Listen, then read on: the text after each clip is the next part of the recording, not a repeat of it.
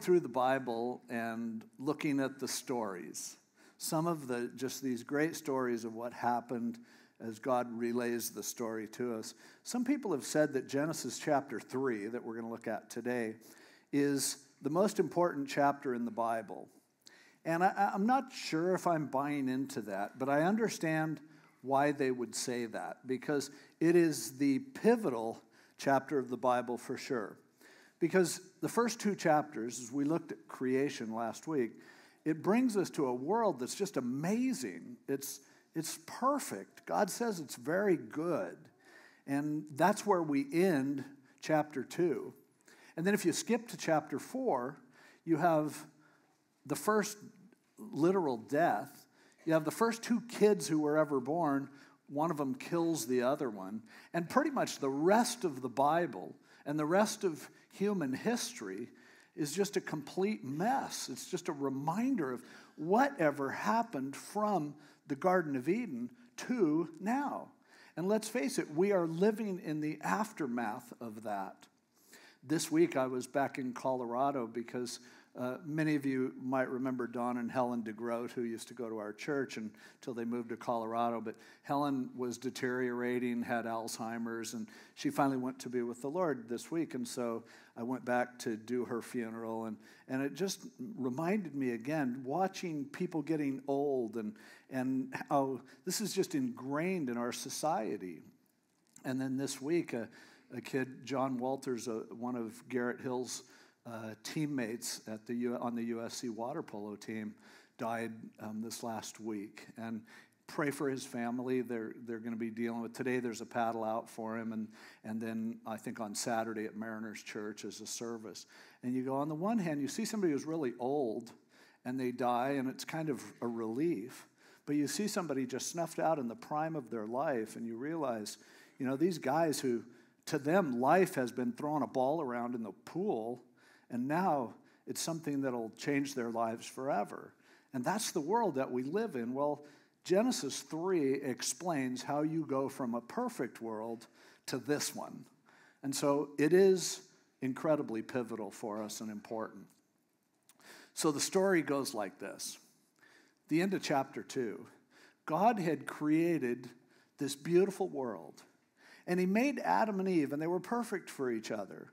And each of them was the only one that the other one had even seen or known. And so Eve was the most beautiful thing that Adam had ever seen. And Adam was the greatest guy Eve had ever met, because they had never met anyone else.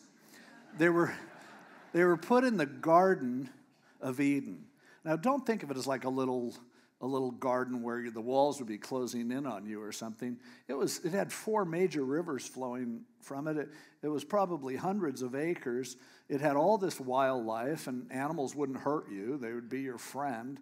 It had everything that you could ever want to eat. It was full of fruit trees, and God had told them, you can do anything you want. Here you go. Oh, by the way, he said, there's just one tree. The tree of the knowledge of good and evil, just don't eat that. And they're like, okay, yeah, we can eat anything else? Yeah, you can pull up a plant out of the ground and eat it. It'll be fine. There's nothing poisonous. There's nothing wrong. No thorns. Just go for it. What an amazing environment that must have been. And they're perfect. And not only that, God hung out with them. God would show up in the afternoon, and they'd just go for a walk through this beautiful garden and talk, and they could ask questions, and they were in charge. Adam had named all the animals, so he knew who they were, and what an adventurous place, what a beautiful place, what a glorious place. At the end of the chapter, at the end of chapter 2, it says that the man and woman were naked and unashamed.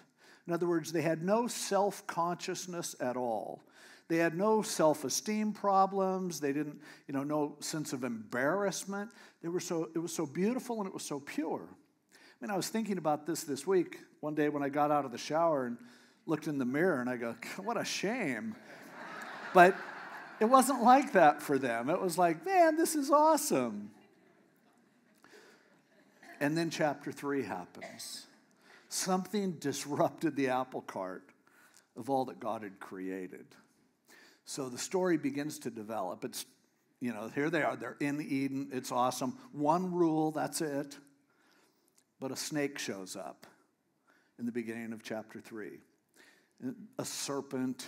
The word that's used there is a word that was typically used for snake, but I don't know if it was a snake exactly like snake that we have. It becomes obvious that ultimately this talking snake is the devil is behind it somehow. Later on in 2 Corinthians, Paul talks about the serpent, Satan, who tempted Eve, so we know that's who he is ultimately. But if you're seeing the story, here's Adam and Eve. They're just like, great, everything's awesome. And Eve's talking to a snake.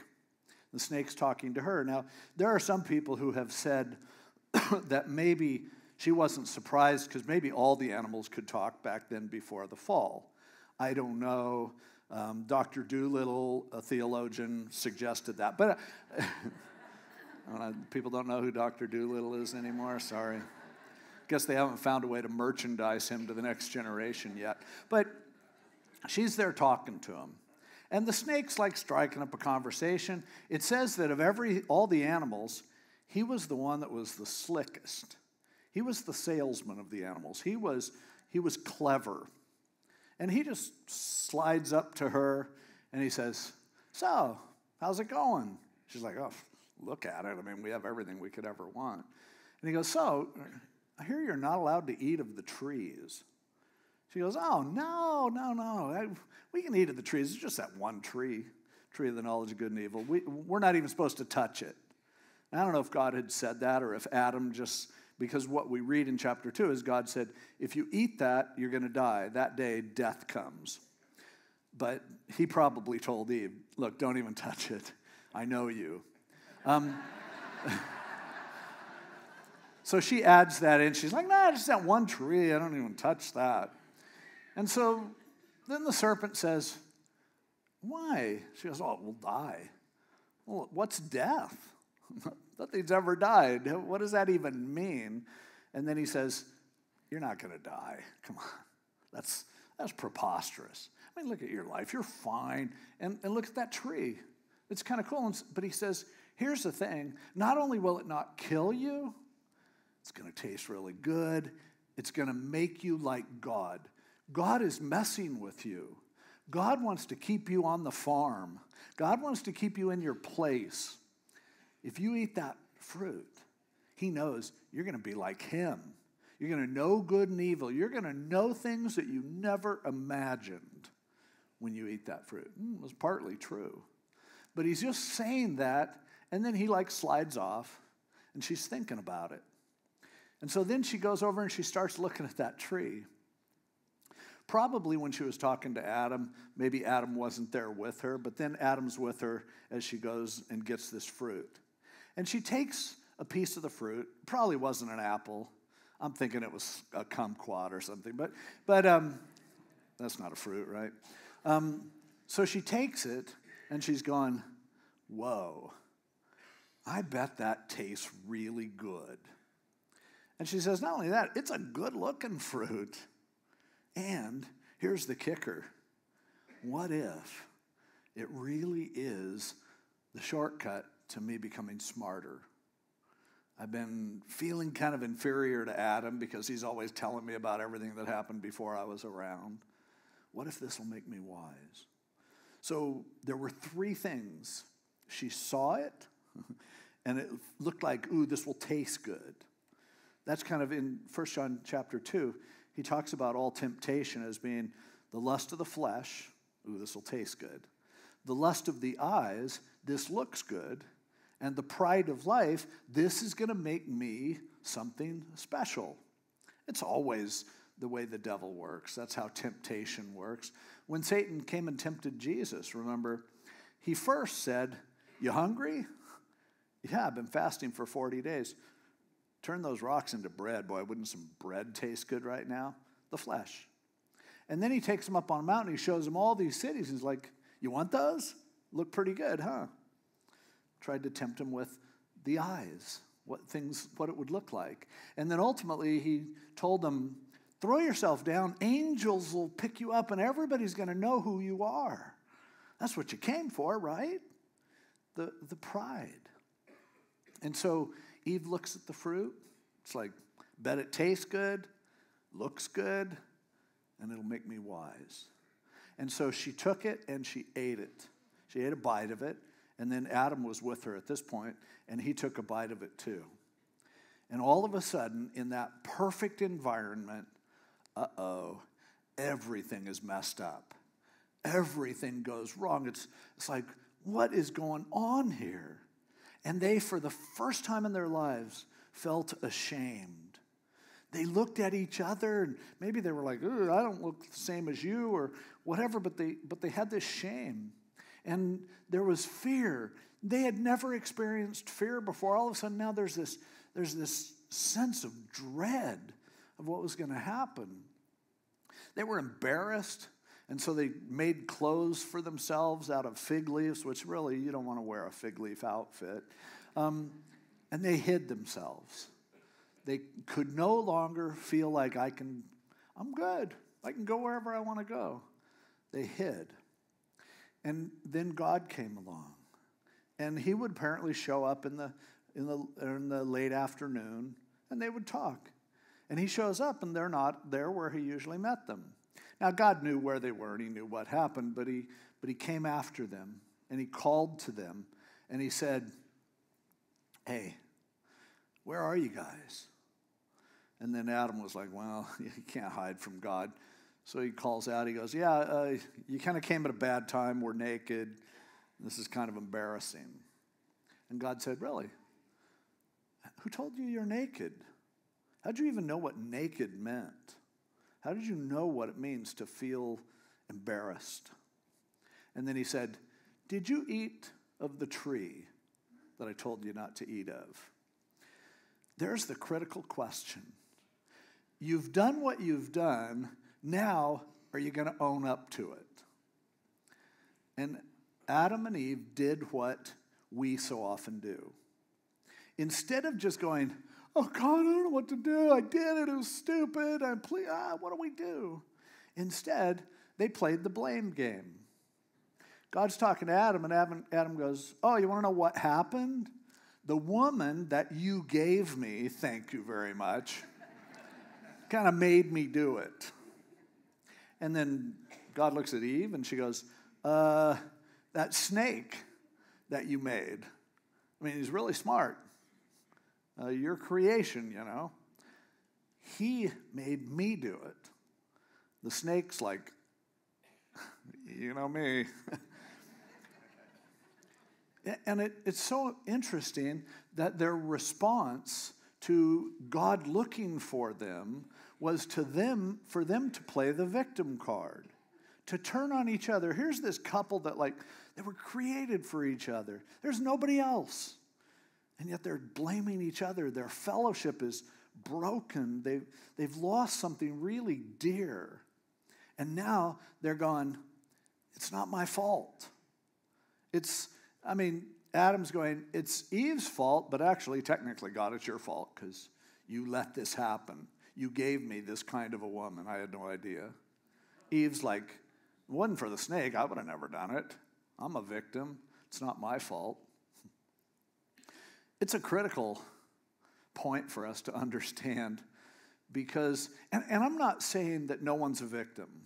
I mean, people are victims of all kinds of things. And in reality, I understand what Adam's saying. He's like, God, she's the only woman for me, literally. And so she did this, and you gave her to me, and you're supposed to know everything. So I feel like I had no choice. She ate, I kind of had to go along with it. True.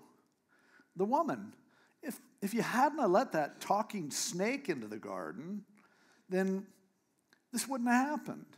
So I can look at it and say, Adam and Eve were both victims. But ultimately, what good does that do you? Because if you are living with the self-identity of victim and you're blaming somebody else, what can you do about it? See, the challenge that we have in life, we're all victims of all kinds of stuff. But the question is, will I take responsibility for what I have done? Because no matter who victimizes me, I still have an opportunity to make choices about how I'm going to respond to that. And I have the ability to respond in a way that's constructive and that's best. If I don't do that, if I don't take responsibility for my own actions, then I'm left with like, oh, poor me. See, because whatever you're a victim of, you can't change that. It happened. The challenge to you is to be responsible and do the best you can do with what you have. They didn't really understand that. They didn't take responsibility. Instead, they resorted to blame. So, God had to hold them accountable. There would, and there always are, consequences to sin. Now, we talk a lot about freedom. And we love the fact that, oh, let's be free. And God creates man with a free will. And it's really true. I don't think God programs us like robots and makes us do what we do. If so, in Genesis 3, I'm really confused. It's one thing to be deterministic today because the world's all complicated. But let's take it right back to the beginning. Did God want them to do that? Is this part of his will? No, God grants people a certain level of freedom. But in the freedom, he doesn't say you don't have to suffer consequences of your choices. So for every one of us, I am free to do what I want, but I am not free to escape the consequences of what I choose to do. So that's their situation, and God says, there's a price that's going to be paid. I told you that death would be a result, and death is going to be happening from now on. You started to die the moment you ate that fruit because you established a certain precedent, and there are going to be consequences. There has to be. And so he began to lay out for them, kind of in the form of curses, here's what's going to happen as a result of what you did. Look at verse 14. He starts off with the serpent. And he said to the serpent, because you have done this, you're cursed more than all cattle and more than every beast of the field. On your belly you shall go, and you shall eat dust all the days of your life. Now, this sounds like it's about snakes themselves. Maybe they used to stand upright. There's no evidence of that, but it could be. But, I mean, some people like snakes, but mostly we look at snakes as like, ugh. I remember when I was a youth pastor, I took some kids out into the hills for, a camping trip, and the kid said, if we find a rattlesnake, can we kill it? And I go, yeah, sure. And so they go off, and they come running back, and they say, this one little girl, 7th grader, hey, she killed a rattlesnake. And I'm like, oh, yeah, this is going to be good. She comes back, walking up. She's a little tiny thing, and she has a rattlesnake as long as her body that she's already skinned. And she's going to lay the skin out on the rock to dry. And when I told her parents, I was like, oh, boy, they're going to kill me. They're like, oh, yeah, she does that all the time. But that's the fate of a snake. A little 7th grader can skin you and be a hero. Rattle, rattle, rattle. So he starts out with that, but then he says, I'm going to put enmity, verse 15, between you and the woman, and between your seed and her seed. He shall bruise your head, and you shall bruise his heel. This verse is so important for us, because in cursing the serpent, he talks about the seed of the woman, the offspring of the woman.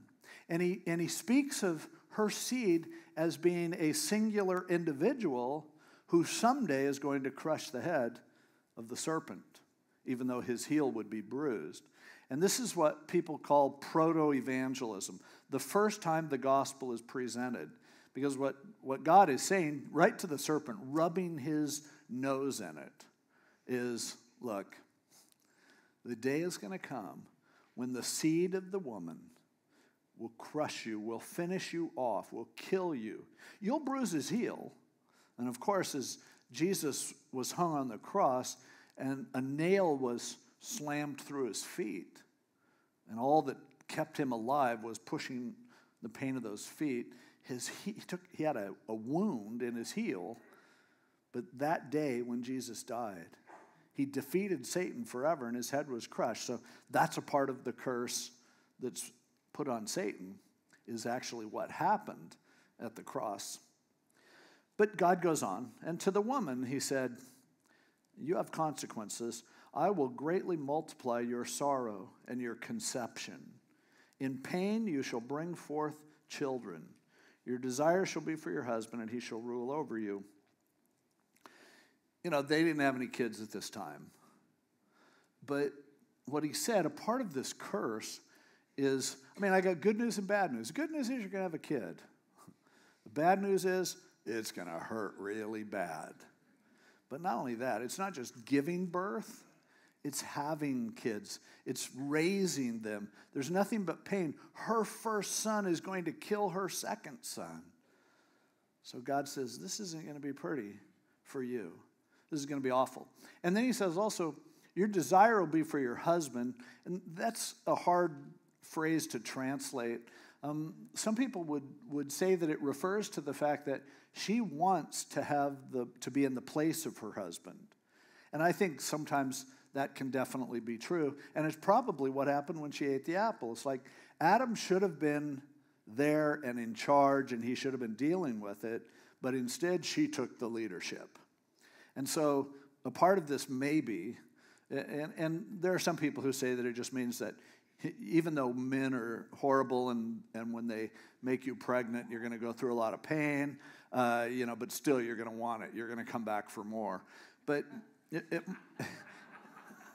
either way, the whole thing is you're going to want something, but the truth is you're going to be dominated by a man. And however you look at it, it's undeniable. History is a story. It doesn't make it right, but history is a story of men abusing women, mistreating them, taking advantage of them. And all this is a part of the kind of death that happened as a result of people making bad choices. Every man who dominates a woman is totally in sin, but it's still, God said, it's going to happen. He doesn't want it to happen. It's not his will, but it's a result of sin. And then he talks to Adam and he says, look, you listened to the voice of your wife and have eaten from the tree of which I commanded you, saying you shall not eat of it. Now, the New Testament, Paul tells us that through Adam, all sin entered into mankind. So, guys, remember this. The first sin was listening to your wife. But I digress. But because of it, he said, you're going to be working all the days of your lives. There's going to be thorns and thistles. And you are going to make a living by the sweat of your brow. You're going to get up every day, and if you don't work, you're not going to eat, and your family is going to be depending on you to do that. It's going to be difficult. It's going to be hard. And you were created out of dust, and you're going to work until you return to dust. That's basically your fate. For not being the man that you should have been, for not listening to me, this is the result. Now, it doesn't mean that in all these cases with the curse that we shouldn't do what we can to minimize them. That's ultimately God's going to take them away. So if you don't have to work by the sweat of your brow, hey, great, that's awesome. There are other ways that you're going to pay the price for your sin, though. And so then it says in verse 20 that Adam named his wife Eve. He was just calling her woman before that. Now he gave her the name Eve, which means life. He said, you are life. Why? Probably because of the promise in verse 15. Because from her, a woman doesn't contribute seed in childbirth. The man does. But there's this weird promise that the woman's going to have a seed. It's referring to the virgin birth. And so he figures she's the key. Her seed is going to fix all that. Later when Cain was born, they named him Acquire, like I've arrived. Because they probably thought, here's the guy that's going to crush the head of the serpent and we can get back in Eden. But it was going to take a little longer than that. But he called her life, or the mother of life, really. And then God, talking to himself in the Godhead, said, we got a problem here because there's still a tree of life. And as messed up as their lives are going to be because of their sin, they're on their way to death. The worst thing in the world is if they would live forever. So we've got to get them out of the garden. We've got to get them away from the tree of life. Tree of life later shows up in heaven, by the way. But he said, I'm going to put a guard next to the door of heaven and keep them from it, because as they deteriorate, they're going to want to die. They're going to be ready to die, and it'll actually be a kind thing when they do. And so kicked them out of the garden, and that's the end of their idyllic existence there, and the start of the rest of the Bible and the rest of history. The world that we live in started right here. Now, when we look at this, we want to go, okay, what does this mean to us? Now, there are some people who will see this as, okay, good, it's Adam and Eve's fault.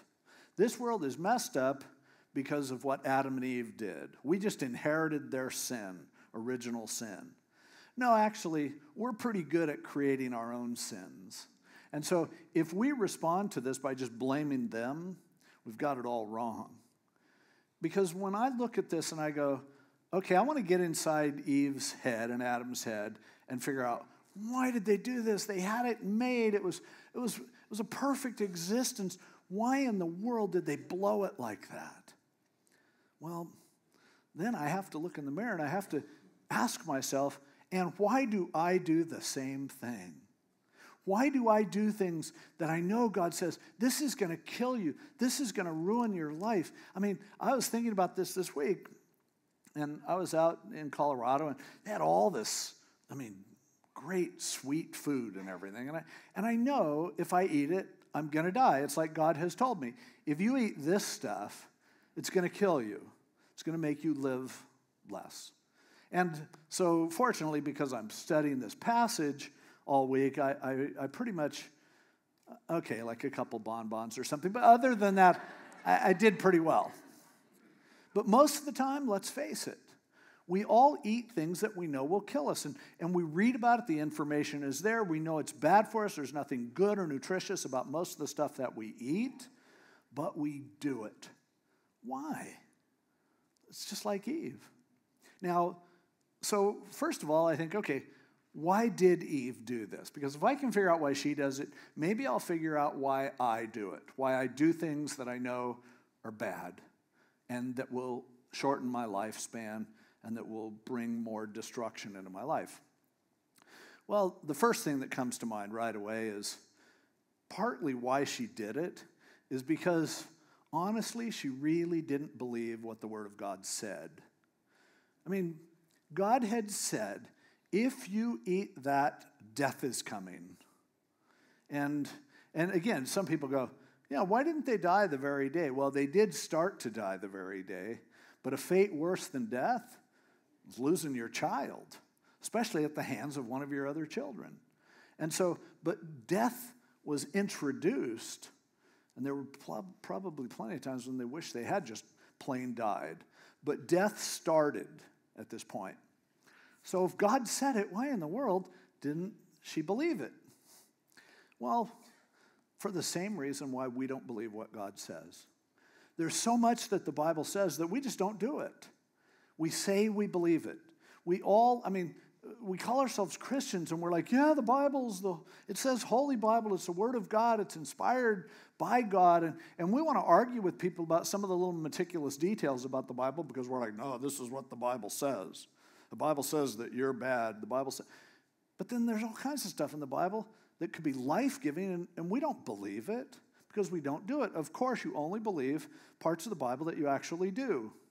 So, for instance, we read the Bible, and it says something like, hey, you need to meditate on the Word of God.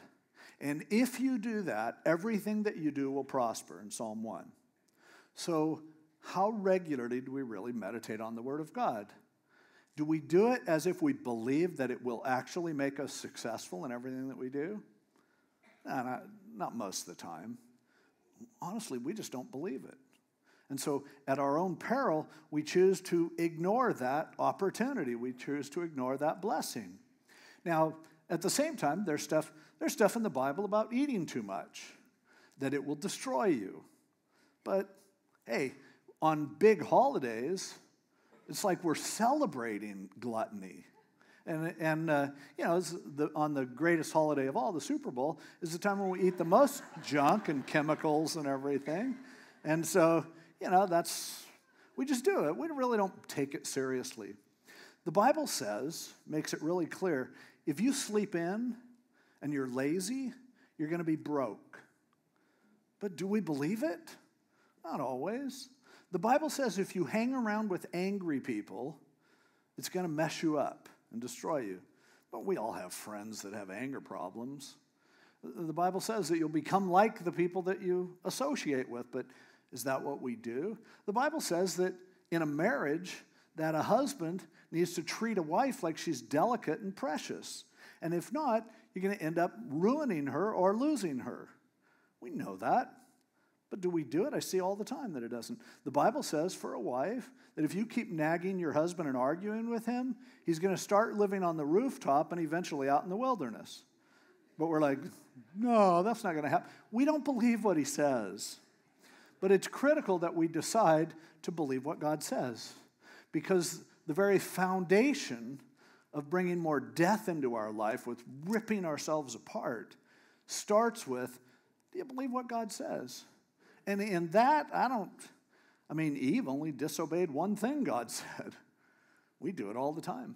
The Bible says that if you take of what you have and of all your increase and give it to him, he'll give you more.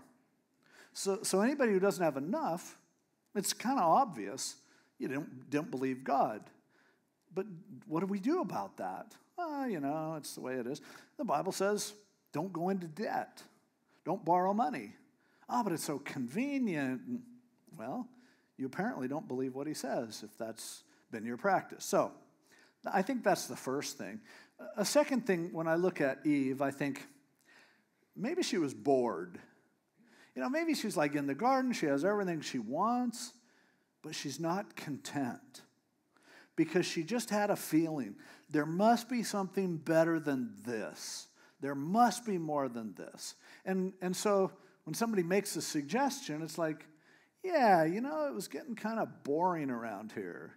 It was, I have everything, but I want more. And so too with us.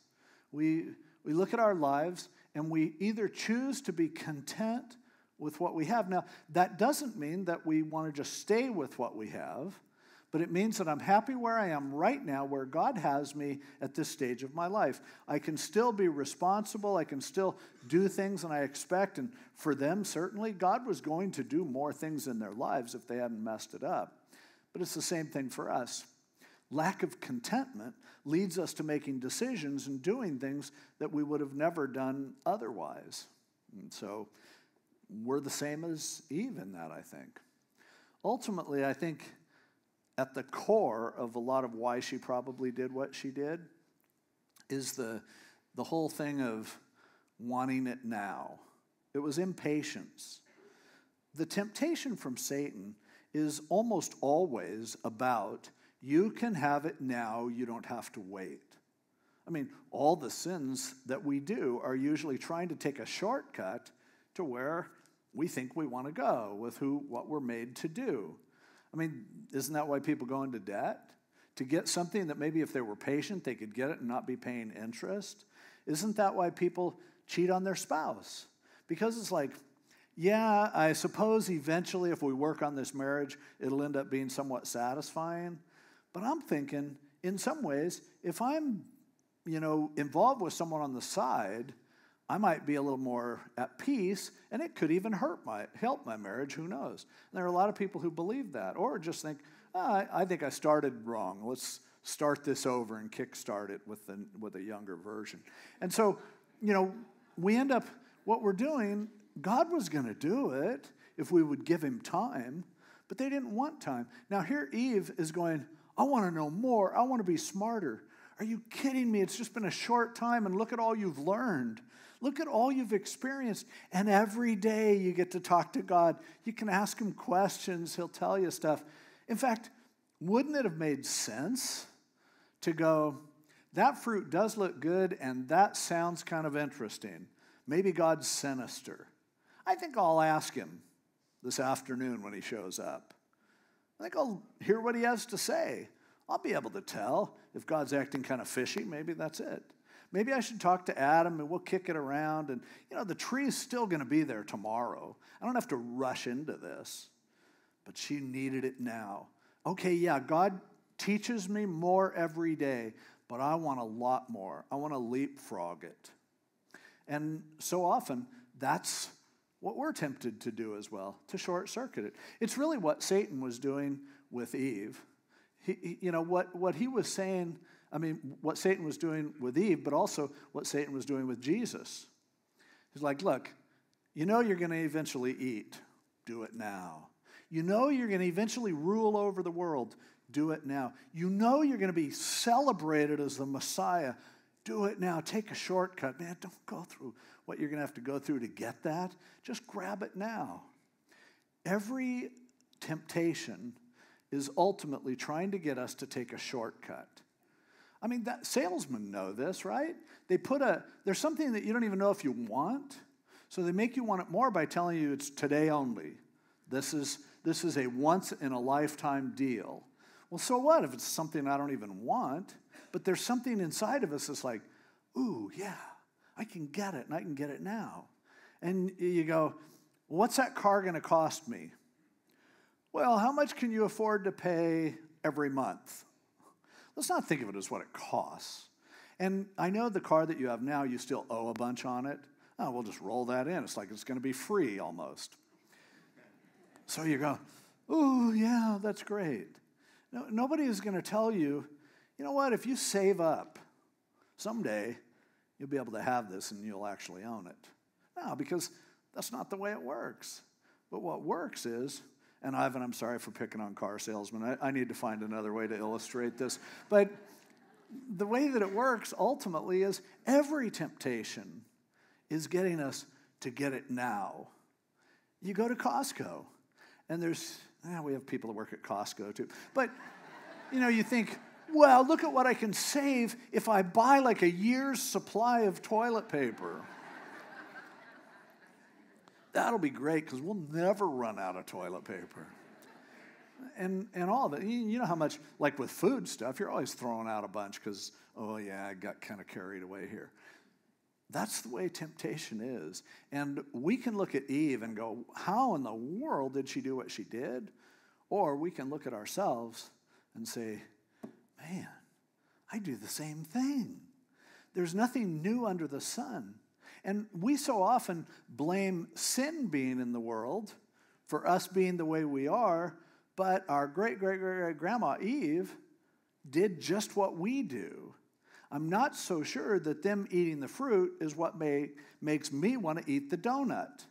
It's just, she would have eaten a donut if she had seen one, and I would have eaten from the tree of the knowledge of good and evil. It's just, we're the same. We're related.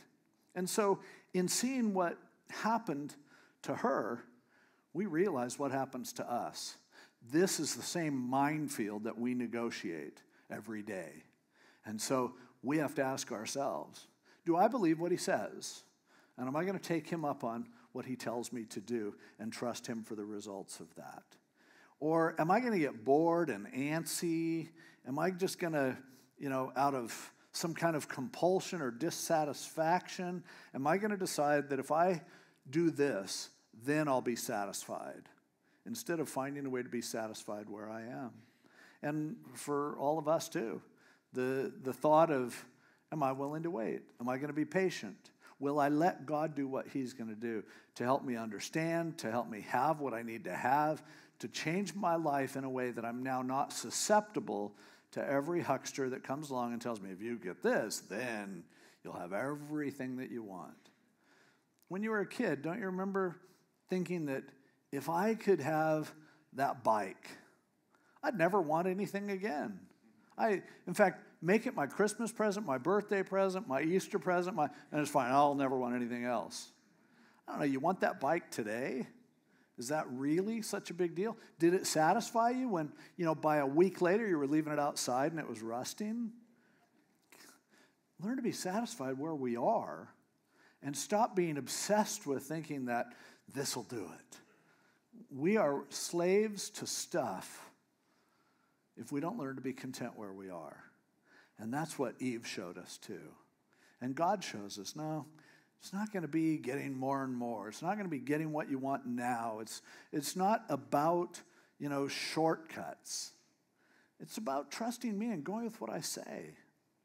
Now, with all of this, I think it's a challenge for all of us because I don't know about you, but I can see Eve in me all the time.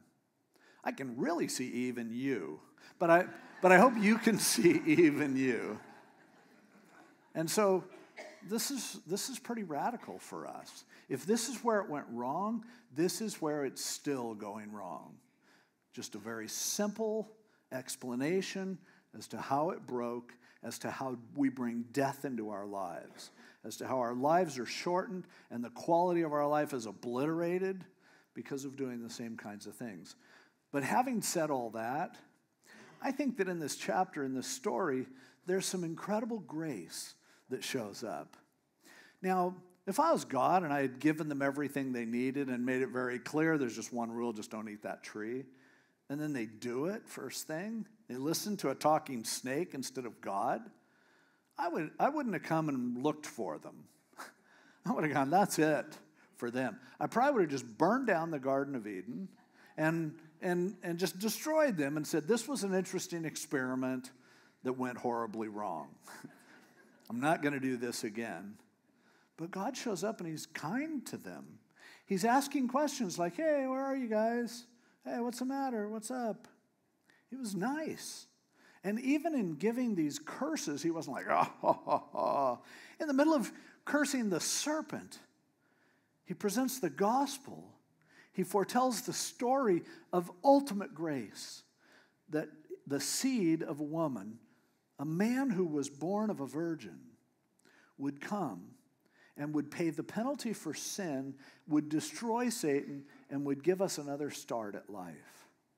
And how gracious and how amazing. And even in kicking them out of the garden, that was so gracious. Death is such a gift at a certain point. When with Helen DeGroat, who passed away this week, they were so relieved because she had been so miserable and she was so confused and it's like she was just the sweetest woman, but you wouldn't want her to keep living forever in that kind of a state. And so often we need to realize that, wow, protecting them from living forever in this condition and just deteriorating and getting worse and worse, it was a very gracious thing for God to do, to say, you brought death into your life, but it's temporary. And I'll still have a place for you where you will live forever, but it's not going to be in this planet that you just ruined. So his grace flows throughout the whole thing. And I just want to say to you, if you've never accepted that gift of the loving God, this is what the Bible is about. It's about what went wrong with you and about what God did to make it right. And all you have to do to reset your life is to just acknowledge. Don't stop blaming people and quit trying to excuse yourself and quit thinking that the more you get, maybe someday you'll arrive. Instead, just fess up and go, God, I can't blame anybody else, man. I've done a bunch of stupid things that have ruined my life. But if you have a holy seed who can have my sins forgiven and will give me a fresh start at life, I want that. And it's as simple as acknowledging that Jesus Christ, the one who was born of a woman, Mary, a virgin, and then gave his life for us and declared, you can live forever if you put your trust in me. Listen to me. If you don't know him, this is your chance right now. The only chance you have. Otherwise, you're just going to keep on dying and spreading your death and being miserable. Your life can start over because God loves you that much. And if you've never made that decision, I would ask you, first of all, what do you have to lose? But secondly, I would just urge you, I'd beg you, just respond to him. It's not a scam. It's all for you. It cost him the life of his son. And all you have to do is put your faith in him. If you'd like to do that, just a very simple prayer that it takes. And there'll be people up here in the front who just love praying with people, and they would love to lead you in a prayer for you to receive the sacrifice for your sins, to be able to start your life over, forget all the damage that's been done to you, forget all the damage you've done, get a clean slate today. So I pray that if you've never done that, you'll come up here and you'll do it today. For the rest of us, are we going to keep imitating Eve? Or are we going to finally wise up and understand that our future rests in us believing what God says and in resisting all of the temptation that's going to end up destroying us? Our lives can be so much better than they are. Let's start paying attention to him and listening and living that way. Let's see the lies of Satan for what they are. Let's pray. God, thank you for relaying this story to us. And no one really who could write could have been there to write this down if you hadn't prompted Adam to share it with others and for it to eventually be written down in the scriptures and we can read the story today. But this explains so much about what's broken and damaged in the world. It explains so much about why we do what we do, and it provides this glorious hope that there's a way out even now. So for the people who haven't taken that way yet, I pray that you would just draw them to yourself by your Spirit today. Give them the courage to come up and admit that they are responsible for their lives and they need help. So God, draw people to yourself today.